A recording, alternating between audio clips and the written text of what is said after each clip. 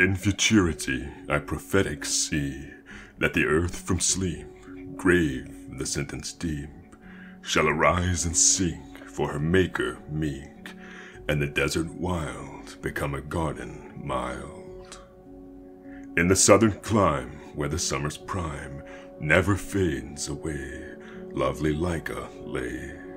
7 summers old, lovely Lyca told, she had wandered long, hearing wild birds' song. Sweet sleep, come to me underneath this tree. Do father, mother weep? Where can Lyca sleep? Lost in desert wild is your little child. How can Lyca sleep if her mother weep? If her heart does ache, then let Lyca wake. If my mother sleep, Lyca shall not weep. Frowning, frowning night, o'er this desert bright, let thy moon arise while I close my eyes. Sleeping Lyca lay, while the beast of prey, come from caverns deep, viewed the maid asleep. The kingly lion stood, and the virgin viewed, then he gamboled round o'er the hallowed ground.